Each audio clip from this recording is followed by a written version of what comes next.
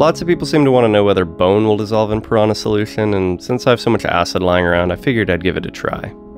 For those of you who missed part 1 where I vaporized steak, Piranha solution is basically a hot concentrated mixture of sulfuric acid and peroxide. Sulfuric acid will oxidize all organic material to elemental carbon, while peroxide will oxidize the carbon to carbon dioxide, which floats away.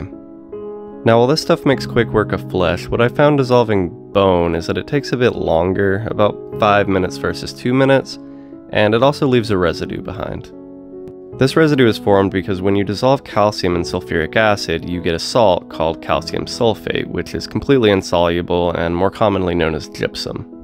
The gypsum forms a gooey layer on the bottom when this is allowed to settle, but aside from that, to answer everyone's question, yes, bone will very easily dissolve in Piranha solution.